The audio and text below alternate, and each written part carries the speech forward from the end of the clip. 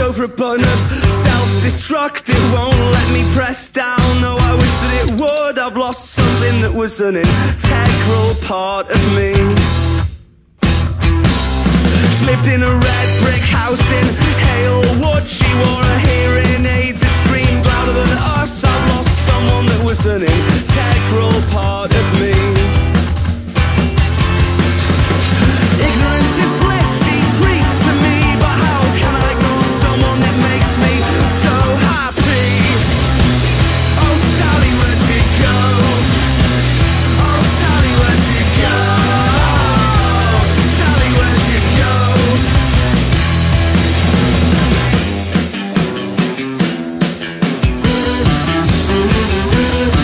It's not impeccable wit that makes me smile, but it's a shock to the heart that only lasts a short while. And she had something that made me fall to my knees.